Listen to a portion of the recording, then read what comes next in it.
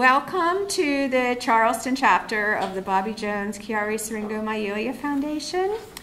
We have already had Juliana talk to us about her eye issues, and we're going to have Dr. Hill here give us a lecture.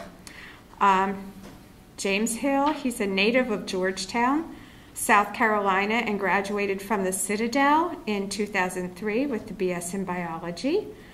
He first worked as a research specialist at MUSC, and he decided during his 2 years there to pursue a career in optometry. He attended and graduated from the University of Alabama School of Optometry and completed a residency in ocular disease and low vision rehabilitation at the Birmingham FAAO and Blind Rehabilitation Center. Upon completion of his residency, he completed the Advanced Competency Medical Optometry, ACMO, in other words, examination, and obtained his fellowship of the American Academy of Optometry. Over the past 5 years, he has worked with 4 different private practices, started a weekly low vision clinic at the Storm Eye Institute at MUSC, and provided eye care in many nursing homes in the Charleston area. He is currently on the board of directors of the Palmetto Professional Society, Association for the Blind and Visually Impaired of South Carolina, and the South Carolina Optometric Physicians Association. In 2016, he was awarded the SCOPA Young Optometrist of the Year, and in 2017, accepted a full-time faculty position as an assistant professor at the Storm Eye Institute at MUSC. His duties will also allow him to continue to provide cutting-edge low vision research and care to those who are visually impaired, as well as provide comprehensive eye care at the highest level to new patients in the Charleston community. When not in the clinic, Dr. Hill likes to spend time with friends and family, and he is an amazing provider. He takes great care of my mother with her macular degeneration. So I really appreciate Dr. Hill. Welcome. Thank you, Nancy. Caveat is Nancy came in and I had a resident following me, and I went out of the room for about maybe 5 minutes. I come back in and they had bonded and they were talking, and all of a sudden this whole Chiari malformation came up, and this was supposed to be her project, but only had her for 3 more weeks, so it got dropped on me. So it's been awesome because I had to go learn about everything and make sure that I knew what we were doing. So we were supposed to do this lecture back in May of 2020. I went back and looked, May 20th of 2020, and obviously a week before that, the world changed and we couldn't do anything live. And then we're going to do it in August because we thought it'd be over. And now we're in November, a year later, and we get to do it, which is fantastic, albeit with the mask and all. So happy to be here. Hopefully this will be informative. That's what it's supposed to be. Obviously, I'm not an expert in Chiari or Ehlers-Danlos, but I do know how it affects the eyes and some things that hopefully everybody will leave here knowing a little bit more about as far as eye conditions.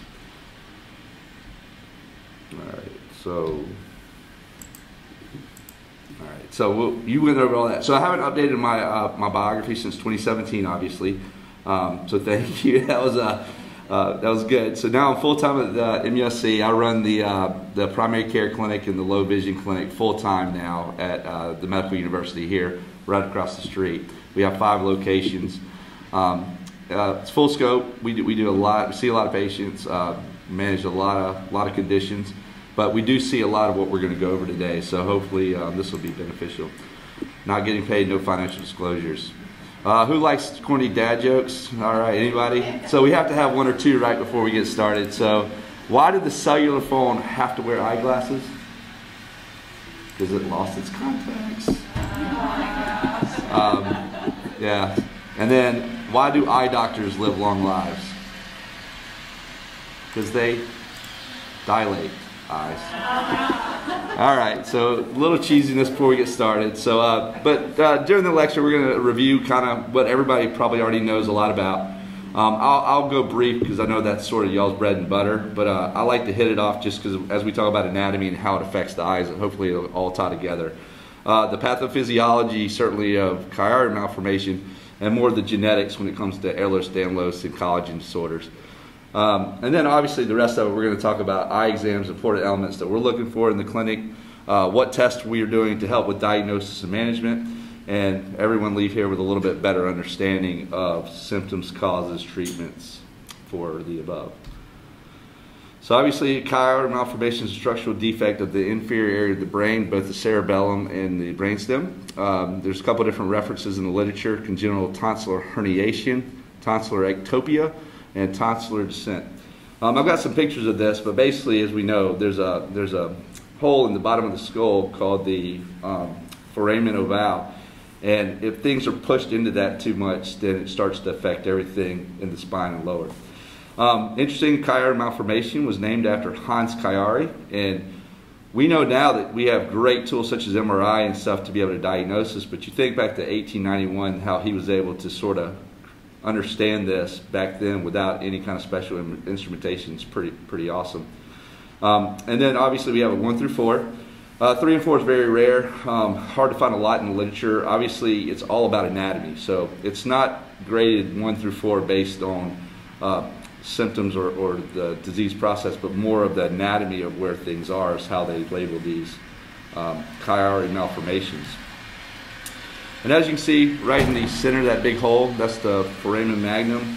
As you can see right below that, on the picture, hopefully it's small enough, but you see the occipital bone.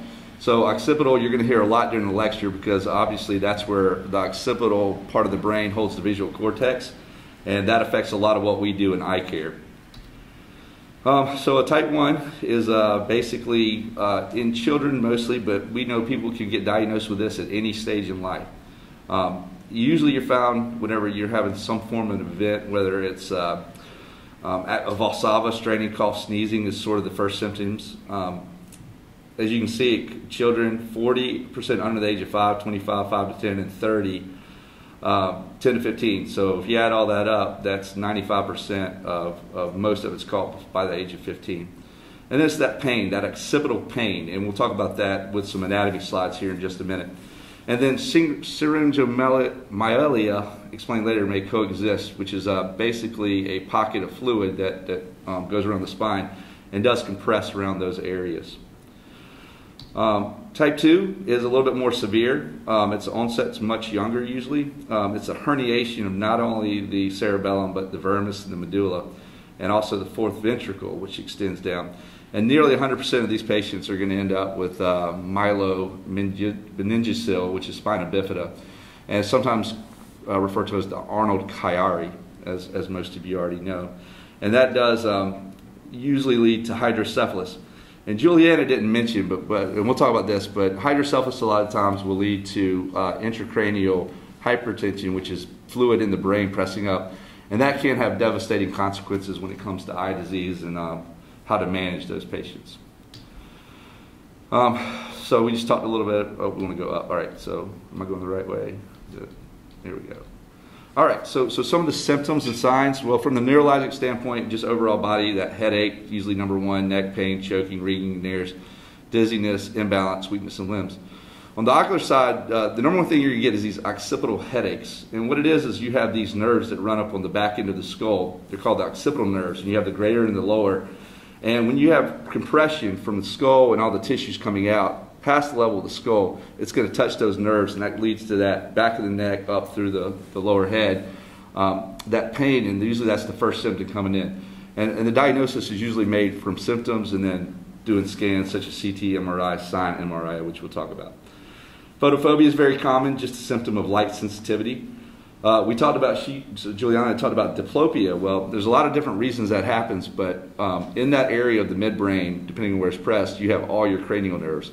So 3 of your cranial nerves are specific to your eyes. Cranial nerve 3 is going to be your 4 of the extraocular eye muscles.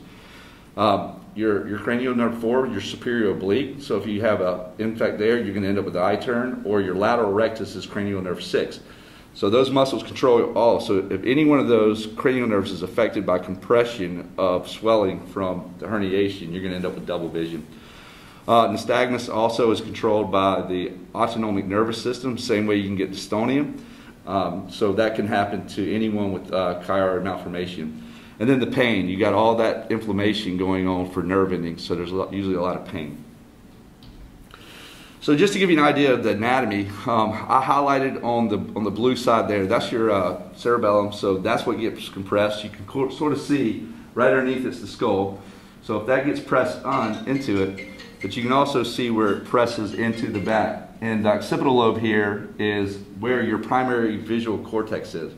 So if you have compression into any part of that brain in the occipital lobe, that can certainly affect all areas of your vision there. So it's all about the anatomy here when we're thinking about how it affects the ocular system from this malformation.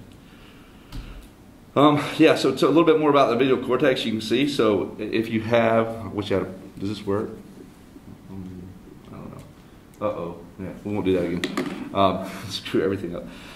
Yeah, so the visual cortex is real important because we know that any compression going up in there into that area can lead to sort of visual field defects.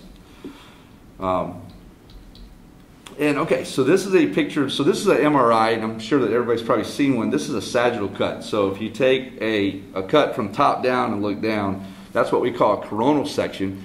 And if you take it from side by, just right down the middle, so if you took the line right down my head here, and that gives us a great view to see what's going on. And this is right into the midbrain. And that where we circled there is that little herniation. I've got a slide next where you can really see how that's pressing into. So your radiologist is going to be able to look at this and work with the neurology and be able to tell you if there's actually how much of a herniation is going down. And that way you can grade it, and sort of that's going to lead to your treatment options. Whether you need some kind of decompression surgery or just watch it or shunning or whatever it is, depending on the level of the MRI severity. So we touched on this a little bit. Syringomyelia is basically a syrinx or a cavity of fluid that forms inside the spinal cord. This is a chronic condition, and because the spinal cord is constantly producing fluid, it can build up over time. As it builds up, it can lead to numbness, tingling, loss of muscle mass, muscle weakness, a decreased sensation, chronic pain, spasm. So this is a real issue for patients, and a lot of times it's tied. It's a secondary. It's caused from a long-term fluid that can't get out of there because of the way the anatomy of the skull is based. The three most important components of diagnosing Chiari malformation versus this syringomyelia is the complete case history, understanding when the symptoms are, when they started, the clinical exam, and the signs that led by the patient, and then you almost always have to have some neuroimaging MRI to be able to distinguish between the two. And you can see the picture on your left was the one we showed earlier, where you can see the herniation coming down, and then this area here that they were able to shunt out and stop that herniation to push everything back up where it belongs. So that was a pre and post for one of our patients that we saw that was having a lot of issues. Our neuro-ophthalmologist was able to kind of get these scans and work with them, and then ended up in low vision, and great outcome once the surgery and the shunting and all were done. They had lost pretty much all their peripheral visual field. Luckily, as everything got put back in place, and it wasn't long-term damage, it was just from inflammation, all the visual field returned, which was a fantastic outcome. So MRI scans are sort of the gold standard. It's a technique that uses magnetic field and radio waves. It's amazing what we can do with it. They have functional MRI now where they can actually make you think of an activity and do the test while you're doing it and try to pinpoint what parts of the brain are highlighting.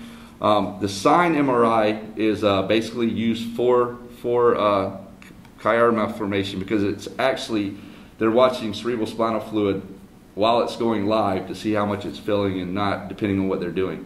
So I don't know if anybody's ever had one, but I've heard they're not that fun because you're in the MRI machine for a long time, but it does help with diagnosis management and that kind of thing. So, and I'm not, you can't even, I've never even seen a video of it. I've only read about it because I think the way it kind of goes is you have to be there watching it live to get the data.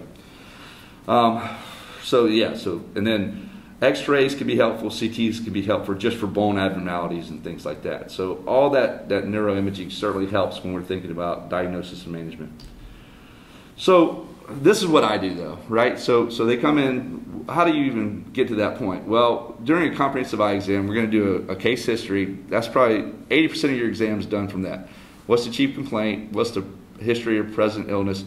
Ocular history, functional complaints, performance of activities of daily living, reading, headaches. Have they been in rehab? Is this a chronic problem or is this an acute problem? Observation, what's their gait? How are they moving? Clothing, facial appearance. What is their visual attention? Is there a head turn, a tilt? We're paying attention to all these clues as we're doing the eye exam. It's not just about looking at the eyeball. Once we kind of get to the visual system, we test visual acuity. We use Snellen on an eye chart, but we also are checking contrast. We're taking, well, on that side, shapes, figures. You want to get some level of acuity. So if they don't know their letters or numbers, there are other ways in the exam to try to determine how well they see. Best corrected. And then we do pupils. Pupils are huge for any neurologic disease.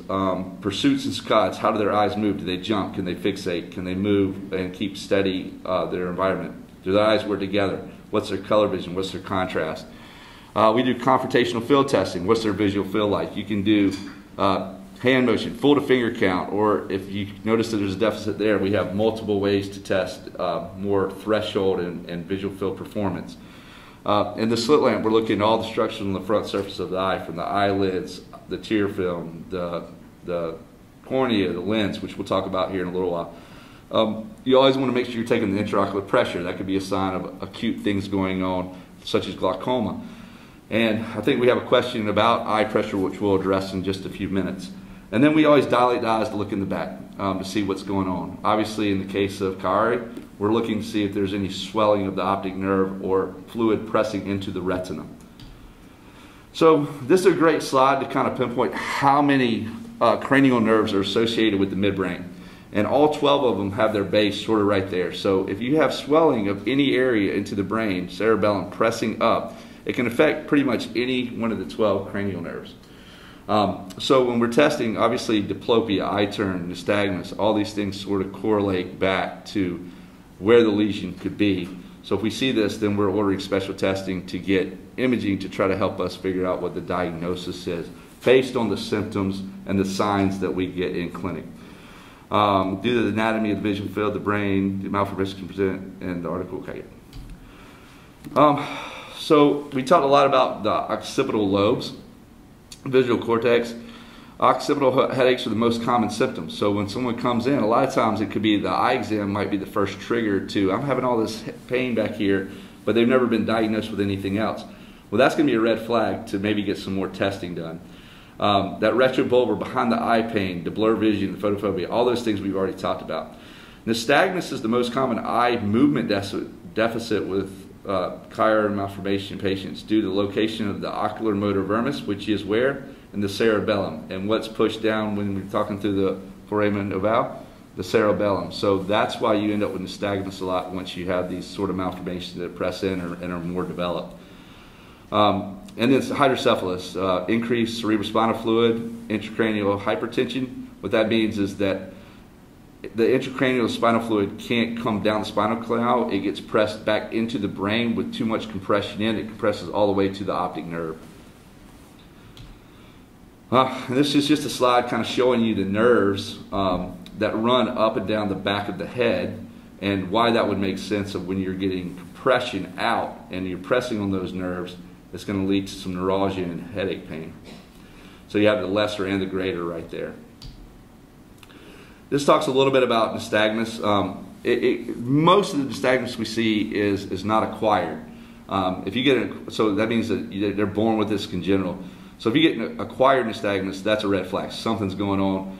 Bells are going off. You're consulting with neurology right away. But you're also, how are we going to treat and manage this? So there's multiple ways you can. Well, first you got to get the diagnosis. Treating the underlying Chiari malformation is the way you would treat someone with nystagmus from that. But depending on what the cause is, and you can have lateral nystagmus, downbeat, upbeat, and whatever the level of nystagmus is, usually we can kind of tell what to start. So downbeat's usually midbrain. Your higher functioning, your upbeat's usually toxic, like alcoholism or something like that. Your lateral's almost always congenital. So depending on the way the eyes are moving, they're really a clue to us to what our next step is in our triage of the patient. Photophobia, light sensitivity, very common. It's just from the pain, from all the muscles, all the inflammation in the brain going out. So we do have some filters. We do this in our low vision clinic a lot. we find that changing the wavelength going to the eye can make a big difference in the quality of how the person perceives light, and can really be a game changer on allowing them to be able to function behind a computer screen, drive during the day, drive at night. So there's a great study by the University of Utah on what's called FL41. It's a specific wavelength. It's like a boyish berry. It's sort of a blue-red kind of magenta sort of color that allows light to be blocked at a certain wavelength that people find very soothing. Not sure why that's the wavelength, but we have found that multiple studies show that it's very beneficial. Diplopia, that's a tough one, right? So if it's truly from a compression of one of the cranial nerves, then you got to figure out which cranial nerve it is. You got to stop the compression. So usually there's some sort of brain surgery there. If it's a mild diplopia, we have prism. We can work prism, so you can bend light rays on a pair of glasses to sort of match the images up. We can do training. What this is called a Brock stream. So a mild diplopia or mild double vision, we can work eye exercises to help train the eyes to sort of work back together. So we do a lot of that for these mild diplopia cases. Strabismus is where you have an eye turn. So it's different than nystagmus because this is a constant turn. So if you have an eye that sort of kicks out all the time, that could be compression of cranial nerve 3 or lateral rectus palsy or something like that. It happens a lot with diabetes and all, but it can happen with any disease. So when you find this, our goal is to first diagnose it and then try to manage it and treat it. You saw, that was great. Juliana was doing exactly what I would have done. You patch one eye, you alternate the patches until the eyes sort of start to come back together. And if it's an acute process that's just inflammation, then it'll always sort of come back, and then we can start working that Brock string and eye exercises to help that. This is sort of the medical emergency from an eye standard. Obviously, you have to treat the underlying cause for that, but if you have intracranial hypertension and you have swelling at the level of the optic nerve, you're going to lose vision. All right, now that's where Julianne was talking about. You're going to have compression of your visual field, and left untreated, if the nerve swells. So this is what we call optical coherence topography, and it takes a picture of the optic nerve and it tells you how much swelling is at. And this eye is really swollen. And this person had horrible intracranial hypertension from papilledema, where the cerebrospinal fluid was so high it was just pressing up. So these patients have to be managed right away. You can do optic nerve fenestration, but usually getting them on Diamox and just trying to lower the cerebrospinal fluid and the pressure will start to bring this down and bring it back to normal. So any signs, this is an important reason that anybody with hydrocephalus or any carotid malformation that has any sudden vision loss, they need to be seen right away. Any questions? Good. We'll keep going along then. So the ultimate treatment options depend on the symptoms. Once the disease progression impacts the symptoms, for mild symptoms such as pain and headache, medication, lifestyle alterations, avoiding weightlifting may be initiated. More severe, you may end up with a posterior fossa decompression. That's your neurosurgeons and your neurologists, but obviously in the eye world, we're just trying to make sure that the eyes stay healthy, working with them and making them comfortable. And I've never seen, in the literature, there's a spinal laminectomy. I'm not familiar very much with that, but obviously that can be it. And then the hydrocephalus of patients that I'm seeing pretty regularly in our clinic, just to watch for optic nerve swelling or papilledema. So we'll switch gears. We'll go over to Ehlers-Danlos. So you go from an anatomical problem, the way the body is, to now we're talking about a genetic problem of inheriting a genetic disease process that affects connective tissues. There's a lot of collagen in the eye, almost every structure. Your sclera, your retina, your lens, your zonular fibers that hold the lens, cornea, basically everything that kind of goes through is made up of collagen. So we know that Ehlers-Danlos affects collagen. Muscles, ligaments, tendons, organs are all built from the structural level there. So that's why it affects so many different processes in the body. Y'all were talking about it earlier, and I'm not the expert, but there's 6 types, and I know that the hypermobile is the most common. But the vascular and the kyphoscoliosis are very important to distinguish, and we're going to talk about why. There's one certain thing in the eye world that jumps out from one of these certain types that we have to watch for and have to make people aware of. As we said, it's mostly autosomal dominant, parents of inheritance. It's a mutant gene. These are some of the genes, y'all were talking about it in here while I was in here. There's a lot of genes, and I think they're still trying to isolate more. So these are some of the ones that I was able to find just doing a literature search. And we're not going to highlight that a lot, but obviously, probably with everything else in the eye world and all, genetic therapies are going to sort of be the key to fixing and curing this one day. So type 3, which is your hypermobile, is the most common, and we'll talk a little bit about that because that's the one we tend to see in the eye clinic the most. So this is interesting. You kind of see all the way down. So autosomal dominant, but then you got recessive, recessive dominant, dominant.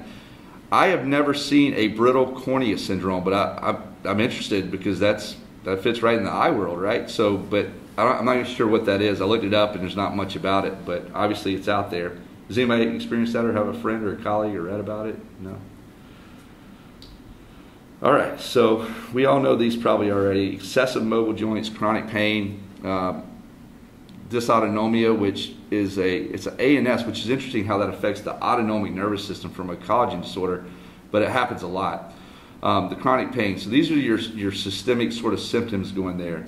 But when we talk about eyes, we're going to jump into that. So what are some of the things with Ehlers-Danlos that we're looking at specifically when they come in for an eye exam?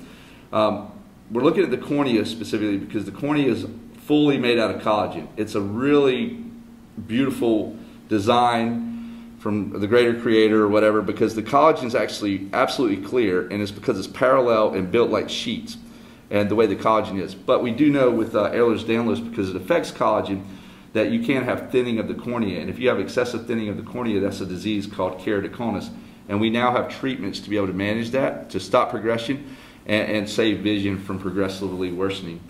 We do an ocular topography because that tells us the shape and the size of the cornea and tells us if it's starting to thin. Pachymetry measures the thickness of the cornea. So if you have progressive cornea disease, we'll watch that closely, and if you start to see thinning, then we know treatment needs to be done.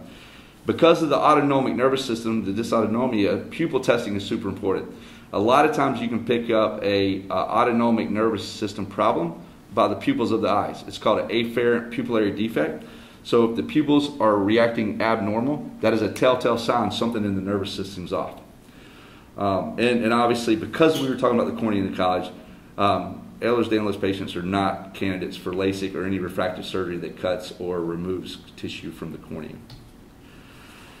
So I went through in the collagen structure of the eye like we were talking about. The cornea is that transparent tissue, fine collagen to a uniform diameter. The sclera is an opaque, very thick collagen, but you can have thinning of that bluish sclera that you can see. And if it thins too much, you're at risk for perforation. If your eye perforates, you're at risk for endophthalmitis and blindness. So certainly something we're going to watch for very closely. The vitreous body, the whole gel with hyaluronic acid, is all made up of collagen. Your lens capsule, and I'll go ahead and answer Nancy's question here. The lens capsule is the capsule surrounds the nucleus of the lens, and that capsule is made up of all collagen. So you can end up with what's called a posterior subcapsular cataract, because that capsule, that collagen can start to degenerate, and once it degenerates, it starts to haze over, and that's what leads to that posterior subcapsular. So any part of your collagen with Ehlers-Danlos can be affected in the body. And then we were talking about a retinal detachment. Certainly if you have thinning of the collagen, the fibroblasts in the collagen that build the matrix where the retina is, if that starts to thin, you're much higher risk for a retinal detachment. And the choroid's the part of the eye that sits behind that has a large collagen base as well. So from front to back, from the very front of the eye to the cornea to the very back of the eye, the choroid, it's all collagen. So if you have thinning of any of those tissues, we're at risk of some level of eye complication. So your minor symptoms and signs, eyelid, your eyelid laxity, that can lead to dry eye. You can't close, you can't blink. That blue sclera, usually just something you watch, but if it gets so thin, there are treatments. You can go to steroids to stop inflammation. I mean, there's a lot of things you can do, but you watch it for thinning. Photophobia, the thin cornea like we talked about, the higher myopia. Posterior staphylomas, the stretching of that collagen where you have a longer eye. Strabismus, angioid streaks can lead to choroidal neovascular membranes. The potential serious concerns, the biggest one you'll read about is lens subluxation. Those zonular fibers in the eye, they get weak, they break, your natural lens drops. When that happens, you can't see, number one, but if the lens doesn't get removed or get fixed quickly, that lens sitting back on the retina can cause long-term damage as well. Glaucoma because of the nerve disease, and then macular degeneration from the angioid streaks and the breaks of the choroid and endovascular membrane.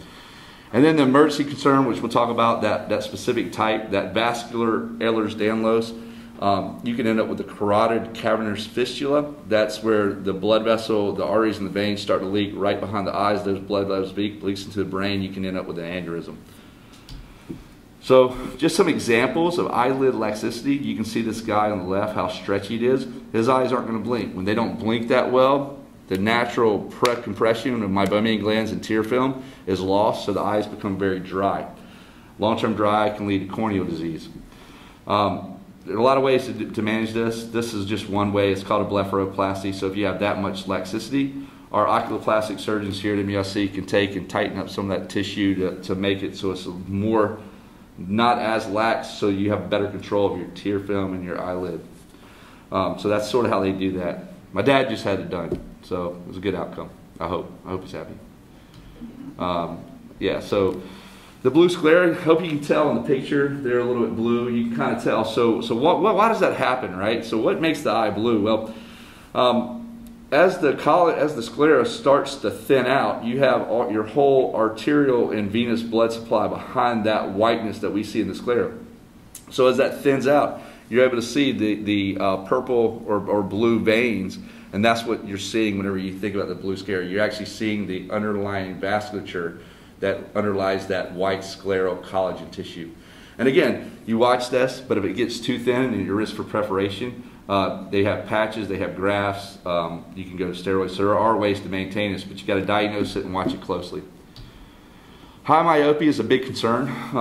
The higher myopia, for every diopter you have higher, so after about a -6, 7, 8, 9, your risk of retinal detachment, cataracts, macular degeneration, everything goes up much higher. So we've got this huge, we call it an epidemic of myopia across the world, especially with more screen time and younger kids. So we know that we're trying to control that more. So you'll probably hear in the national media in the next year or two a big push to try to help control myopia from getting worse, because all the studies show that the higher and higher it gets, the more at risk we are for eye disease as you get older. No one can miss that. Y'all can do an eye exam and not miss that. Your lens, if it falls down, one, you're not going to be able to see, but it's not good. So basically when that happens, you just remove it, and then they're going to do they're going to either put an anterior lens that can't move, or they'll suture it into it. And they've got some pretty cool procedures now. But again, the reason you got to get this fixed quickly is that lens goes back to the eye. It can lead to retinal detachment and other things. This by itself is not a blinding condition. This is very easily fixed as long as it's caught early and managed well.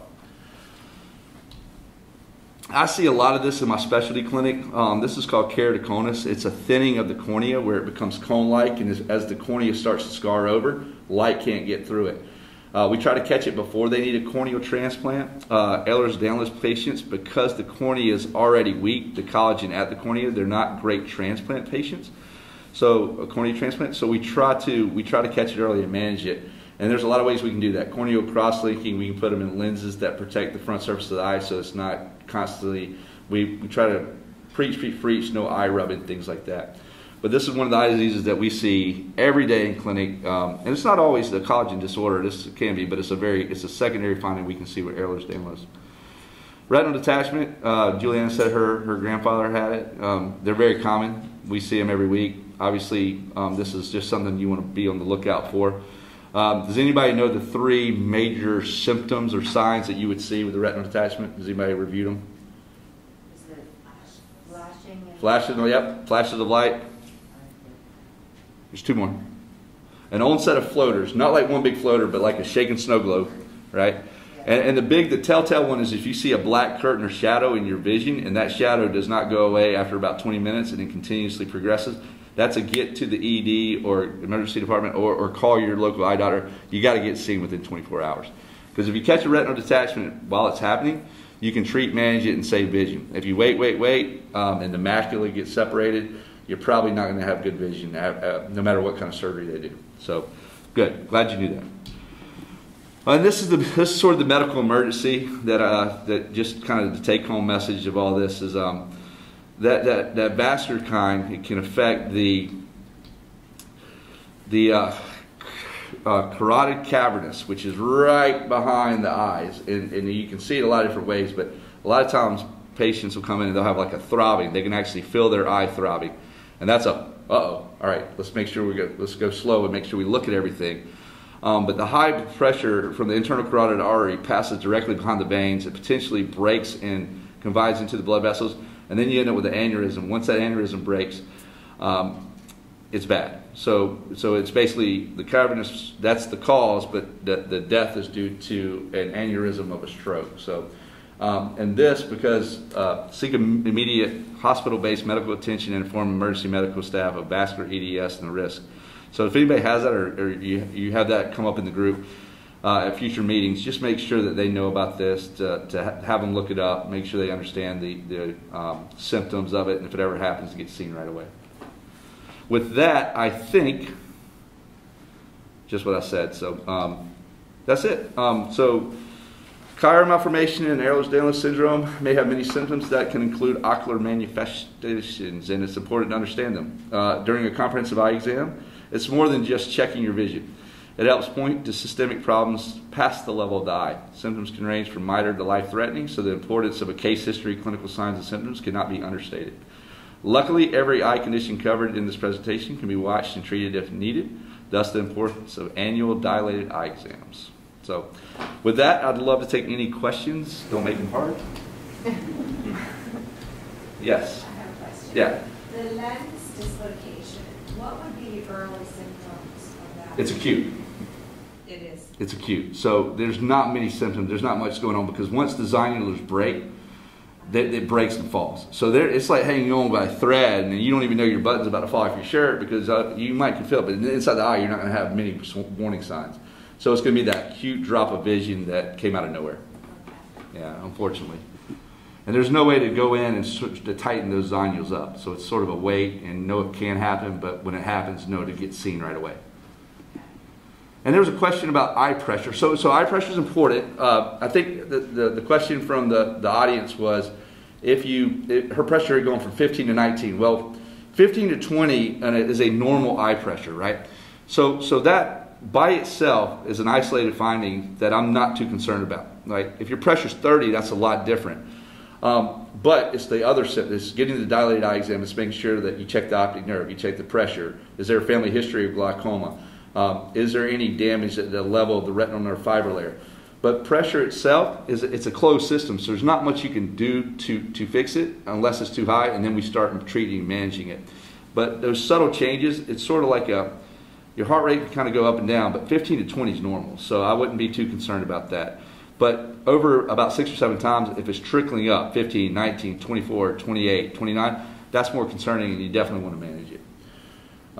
And that's more of just a general eye thing. I don't think that's directly correlated to Ehlers-Danlos or Chiari malformation, because the eyeball is a closed system. It's fluid being produced and removed at the same time. So if that fluid, you make too much, it causes compression into the eye. So that's a separate system, but certainly a great question, and just make sure she's following up routinely with that. Yes, sir? What percentage of your clinic is EDS or Chiari? My clinic, probably 5 a week out of maybe 100. I see about 40 patients a day, so that's a pretty small percentage. But whenever they come in, you do see it with problems, though. I mean, a lot of my more symptomatic vision issues have those conditions. And Chiari malformation, certainly my low vision, but that's a secondary. That's the cause, but it's usually the optic nerve condition with the swelling that we see to manage that from a low vision standpoint. Yes? What are floaters? What can cause them? And how serious are they? They are not serious. So a vitreous floater is, so that's the collagen of the back of the eye, so the hyaluronic acid. So as we age, our vitreous, when you're born, it's 100% gel. And every decade, that gel liquefies about 10%, right? So right now, I'm 40. I'm sitting at 60% gel, 40% liquid, but your collagen and the hyaluronic acid is consistently shrinking. And as it shrinks, it sort of breaks apart and creates little globules. And what will happen is those little globules are floating around in our dissolved vitreous, and when light hits it just right, you're actually seeing the shadow of that little gel ball. Now, that goes back to a retinal detachment. A vitreous floater by itself is absolutely benign. It's going to happen. You're going to get more and more as you age, as the eye just gets older and that vitreous dissolves. But as long as it doesn't pull at the retina and lead to a tear, break, or detachment, that's a normal age-related change. Annoying, but not sight-threatening or anything to worry about. Yes, ma'am. Really random question. When I was in high school, I had this situation happen where I passed out in the middle of the night, some sort of syncopal episode, and I woke up and I couldn't see. And the EMTs came, and eventually my vision came back. And I've never had another incident like that, but I just thought it was so weird. And I don't know what would cause it. So, you know, Juliana was saying during her thing about she was seeing those images in her vision. And that, to me, and she has migraines. She has a migraine a day. That's almost certainly what she's talking about, what's called a migraine aura. And my guess, if yours was a sort of symptom after some traumatic thing, and it lasted for, how long did it last? 20 minutes? I don't remember. It may be about 20 minutes, but I couldn't see anything. Yeah, so we can have, and I'm going to show you this, because I showed this to patients. The Mayo Clinic did a great job on explaining sort of what a visual aura is. It's not an eyeball problem. It's actually a neurologic phenomenon that happens when when the brain has a chemical wave or electrochemical wave that goes over the visual cortex. A migraine headache is caused by changes in your nervous system. Migraines may progress through 4 stages: prodrome, aura, attack, and postdrome. Not everyone experiences all the stages. 40 to 60% of people with migraines experience a prodrome phase, subtle changes 1 or 2 days preceding the attack. This may include constipation, depression, diarrhea, drowsiness, food cravings, or hyperactivity and irritability. Alternatively, you might not notice any symptoms. About 20% of people with migraines experience a more distinct migraine warning sign in the second phase called the migraine aura. Auras are usually visual, but can also be sensory, motor, or verbal disturbances. Visual auras are most common. A visual aura is like an electrical or chemical wave that moves across the visual cortex of your brain. The visual cortex is the part of your brain that processes visual signals. As the wave spreads, you might have visual hallucinations. The best-known visual aura is called a fortification spectrum because its pattern resembles the walls of a medieval fort. It may start as a small hole of light, sometimes bright geometrical lines, and shapes in your visual field. This visual aura may expand into a sickle or C-shaped object with zigzag lines on the leading edge. As it moves, it may appear to grow. Auras are not the same for all people, so you also might experience bright spots or flashes. Auras are sometimes accompanied by a partial loss of vision, referred to as a scotoma. That's what I would assume, you know, one-off if it's never come back and you're having any kind of a trigger on that. I've had a lot of people come in where they had one aura and never had it again. And it's a diagnosis of exclusion, but everything else is healthy. So I don't know what to make of it other than assume if it's a short acting time. And I do have patients that will tell me they're riding down the road and all of a sudden, boom, everything's sort of gone. And that's that scotoma until sort of everything kind of calms down, they get back. And almost always you can figure out you're under high stress or there was some trigger that led to that. And obviously I'm not sure about your case, but usually when you go through the clinical history and you talk through it enough, you find that sort of is probably what's going on. And again, it's not an eyeball, it's just not something to worry about. It's neurological, one-off, okay? If they continue and you start to see that over and over, you probably need to have an MRI and make sure there's nothing in the brain that's triggering this as a more constant phenomenon. Does that answer? Hopefully that helps. It's the best I got for you without knowing anything else. Anything else? Yes, ma'am. You mentioned that flutters are going to happen as you age, but my flutters happen after there's like fireworks in the corner of my eye, outside corner of my eye, and then I notice new flutters, and now it's like spider webs. All the time. Do we need to go to? You want to go to my office? We'll go to the clinic right now if you want. No. Yeah. You probably. I mean, when's the last time you had? Seriously, when's the last time you had a dilated eye exam? Yeah, so that sounds like if you're getting the flashes, you're basically having the symptom of the vitreous separating from the retina. Right. So again, if it doesn't fully separate, there's no one going to operate or try to make it happen faster. But for you, it goes back to the same symptoms. That sounds like the vitreous is sort of tugging, ready to come off. And a lot of times it'll just, once it separates off, you're going to see this big glob, and it's going to be annoying for a little while, and then slowly it's going to get smaller and drop in your line of sight. Because the vitreous, again, it's always shrinking, and gravity is going to take it down. But if it pulls the retina, you're going to notice those symptoms, but they don't come and go. Remember, if you're having a retinal attachment, those symptoms are constant, and they're not going to go away. So just be on the, that's where you just got to be cognizant. Don't go ride bumper cars or head soccer balls or anything right now, because that's the stuff that can, like, you know, really jar it and separate it bad. So you want it to slowly just sort of natural separate. And 99.9% of the time, that's what happens. So, but yeah, go get a dilated eye exam sooner than later, I would say, just to make sure there's not a hole. Because if you got a tear going on right now, that's treatable. But the only way to diagnose that is to get a good dilated exam and look out in the peripheral retina. You sent me to a retina specialist. And they probably didn't see anything, right? And yeah, he said he wanted to keep an eye on me. But Yeah, if there's no hole break or tear, they're not going to just start lasering it because of symptoms, right? You've got to see an active something to manage it. Otherwise, it's just you got to self-monitor very closely and understand what the risk and the symptoms are. Yes, ma'am. You're welcome.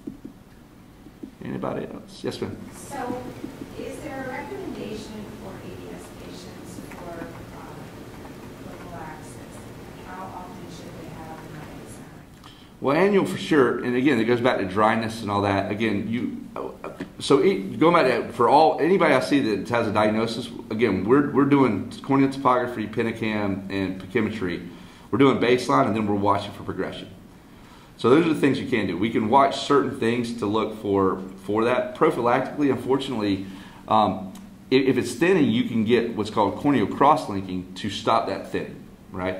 But as far as lenactopia prophylactic, I think it's just being careful and understanding all the symptoms and what you're looking for, and knowing if something's off to get seen right away and try to know. And I know we all want to try to be proactive, not reactive, but unfortunately there's just no great, and I think just going back to the ultimate line is going to be to see if you can change the collagen. Is there anything with stem cell therapy or anything that could help the connective tissue become less brittle, right? So I think that's the underlying cause there, but now it's sort of just watching and understanding what can happen and be ready to go if you need to. So like this, eye vitamins aren't going to make a difference? Eye vitamins are, so eye vitamins are, the AREDS is the only proven one, and AREDS is the age-related eye disease study. If you have what the study says is if you have any early signs of AMD, drusen, angioid streaks, anything like that in your eye, then AREDS 50% of the time can stop progression of developing age-related macular degeneration. So if you have a family history or you have any signs, yes, absolutely, we recommend AREDS starting. Stay on them; they're cheap. And we know it was studied for. It was about 200,000 people were in the study, so we got good clinical data that says it worked.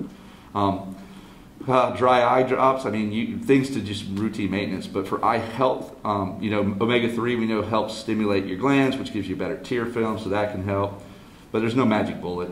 It's more of eating right, avoiding wind blowing at your eyes, some just simple things like that.